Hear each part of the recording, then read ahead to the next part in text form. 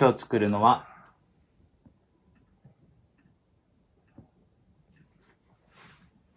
これです。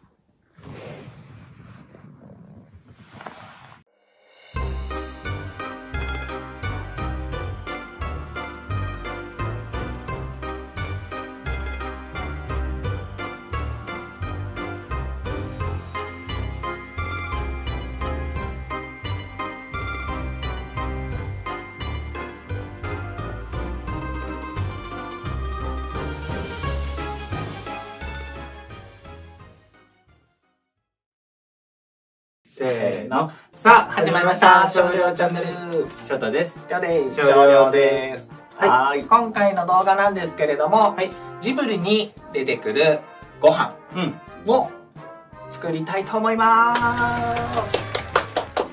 今日は何作るの？今日はですね、天空の城のラピュタの、シータが作ったビーフシチューを今回は作ろうと思います。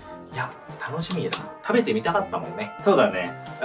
じゃあ、早速、やっていきたいと思います。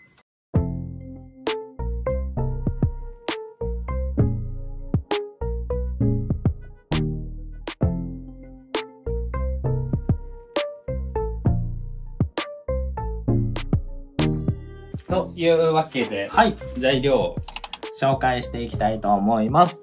海賊だよね、あの人たちね。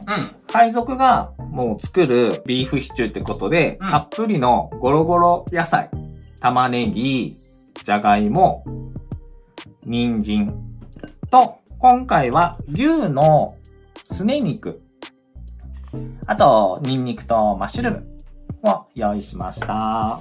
味付けはね、デミグラスソースと、あと、トマト缶、あと、赤ワイン。あとは、調味料でバターとかお塩、あと、胡椒を使っていきたいと思います。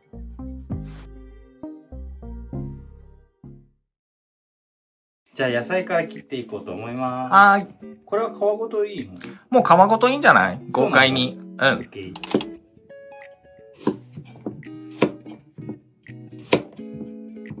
もう豪快に。そうだね。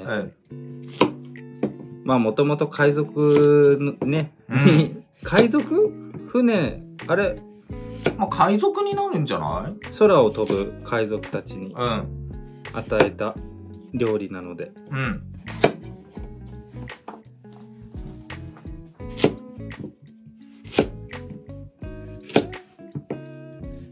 オッケー。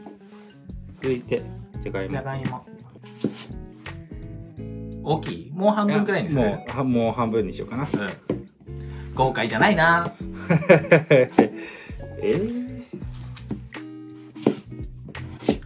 じゃがいもは3つくらいでいいかもね。ほんと？オッケー。玉ねぎ。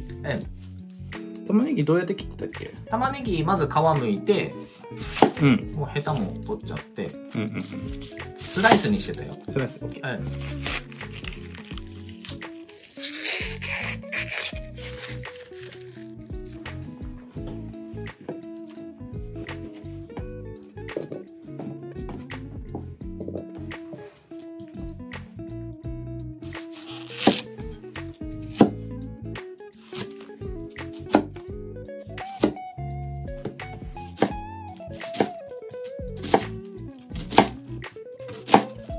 もっとかな？いや、そんなもんでいいと思う。オッケー。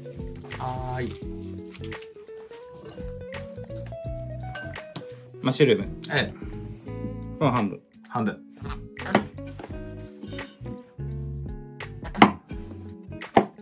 オッケー。ニンニク？ニンニクはね、みじん切り。2かけくらい。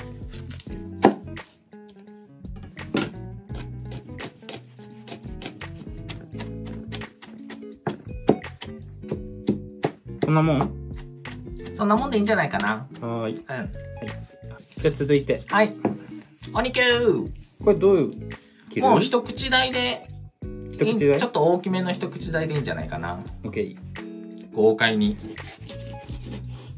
さすがにそれ大きい。大きすぎるかも。でもこれめちゃくちゃ煮込まれたらすげえ美味しそう。美味しそうだね。いいね。よし。はい。はい。できた。しょちゃん。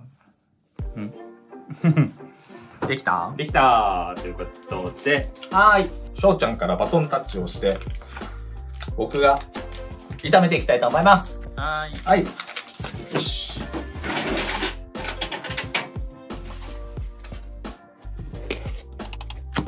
バターをね、たっぷり。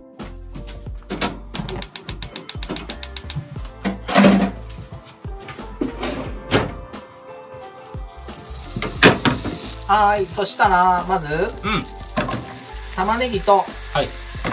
人参をソテーしていきます。はーい。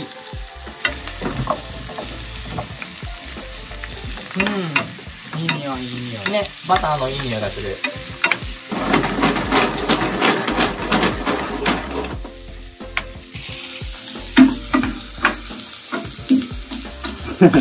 何年か前にさ、動画でさ、これじゃなくてさ、なんかパン、ラピュタのさ、パンと卵焼きのやつさ、作らなかったっけ？そうだったっけ？多分、わかんない、忘れちゃったけど。なんか、あれ、翔太が、ハウルのベーコンと卵のやつ作ったのは覚えてる。ああ、そっちか。そっちかも。そっちか。それは作ったよね、動画で。あったね。恥ずかしいよね。もう今ちょっと見てほしくない。始めたての頃ってさ、やっぱ編集とかね、あんまりうまくできなかったりするから。そうだよね。全然なんだけど。古い動画はあんまりね、恥ずかしいから見てほしくない。あ、そうなの？俺は全然見てほしいけどな。昔のやつだね。はい。はい。玉ねぎと人参がちょっとしんなりしてきたので、ここでちょっと塩コショウしておきます。おーい。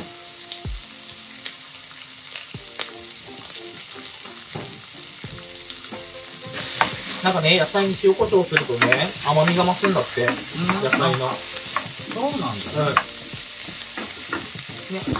よし、いい感じに炒まったから、これを寸胴に入れまーす。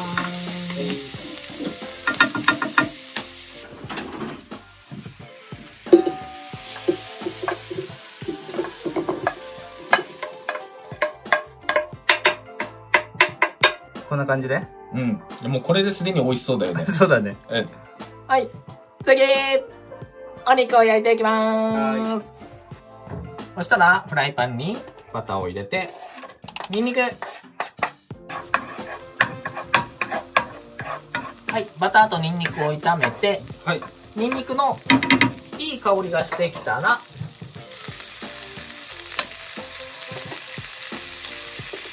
ここで表面にね、焼き色をつけることで、肉の旨味を閉じ込めるんだって。わあ、すごい。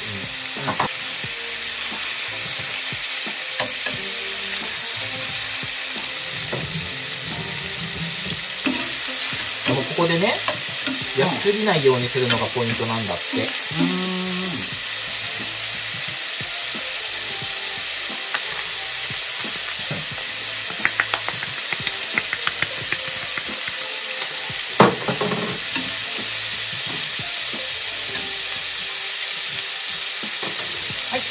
そしたらお肉にいい感じに焼き色がついたら、一旦火を止めて、はい、火を止めたら、これを投入しまーす。赤ワイン。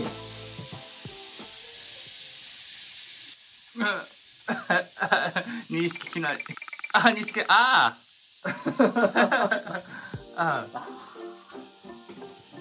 これがね、500cc。もっとかな。目分量でいけるの？だってこれが720だから、これ500くらい。すごい。そしたら、火をつけて煮詰めていきます。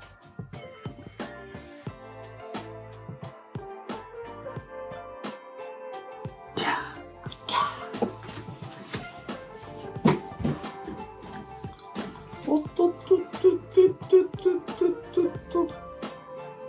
へい。へい。はい。乾杯。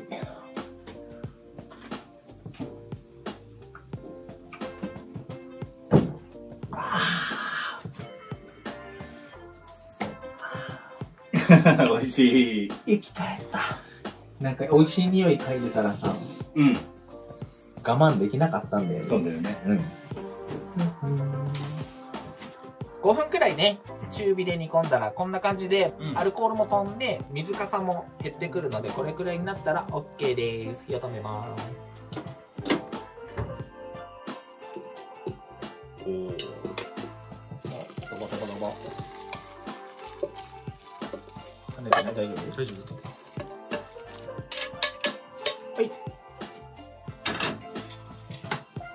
こんな感じ。へー。そしたらこの中にトマト缶とデミグラスソースを入れていきます。はい。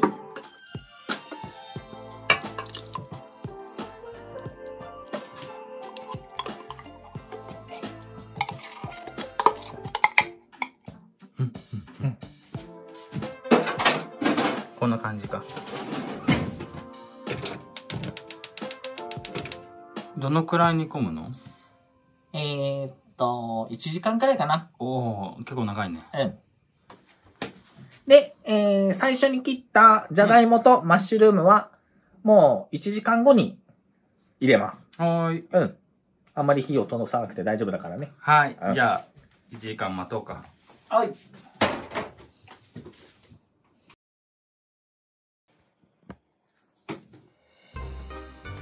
さて。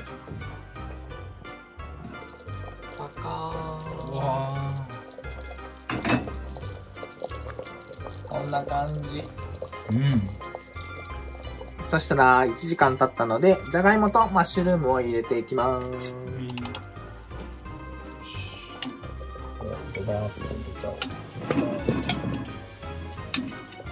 そしたらまたあと10分くらい煮込みます。じゃがいもが柔らかくなるまでかな。はい。いきますぜ。はい。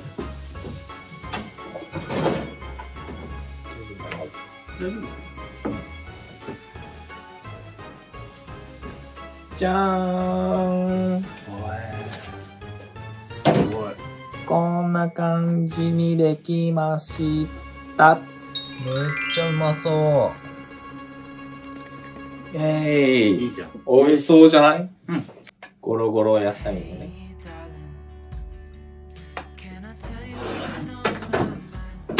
ちょっと焦げちゃうけど、まあいいか。大丈夫。へい。まだあるからね。はい。はい。というわけで、はい。完成しました。ありがとう。はい。ラピュタの、うん。ビーフシチュー。ね。うん。いやー、美味しそう。美味しそうだね。うん。食べようか。うん。いただきます。いただきます。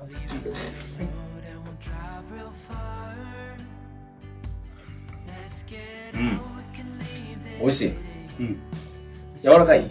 うん。やっぱ1時間煮込んだからかな。うん。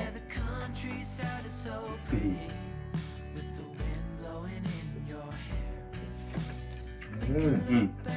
美味しい。うん。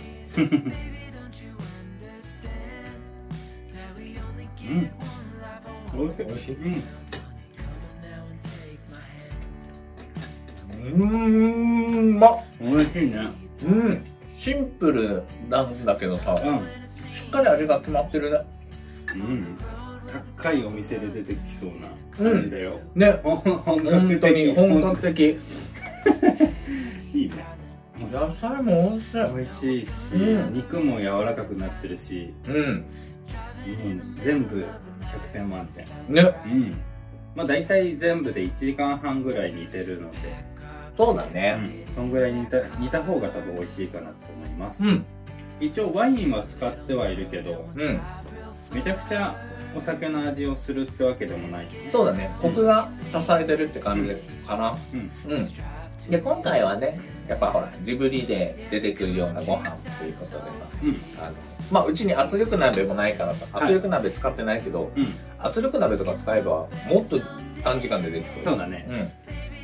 あと水使ってないのよこれ。うん。そうだね。うん。水使ってないけど、しっかりできたね。できた。うまーい。パンも食べてみて、パンと一緒に。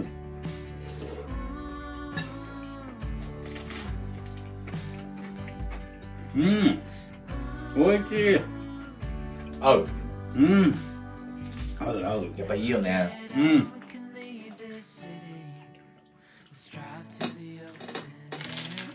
美味しいよね。美味しい。まあラピュタの海賊たちだったらさ、もうパン切らずにさ、ガシガシいってそうだよ。こんな感じで食ってみたいな。おかえり。絶対そうだよね。じゃあ締めようか。そうだね。あとは食べるとして、ゆっくりね。はい、というわけで今回の動画はここまでにしたいと思います。ぜひこの料理を参考にしていただけたら嬉しいです。はい。バイバイ。バイバイ。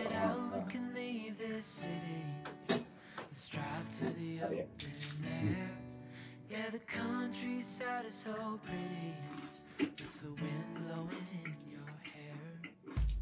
We can look back someday, baby, don't you understand?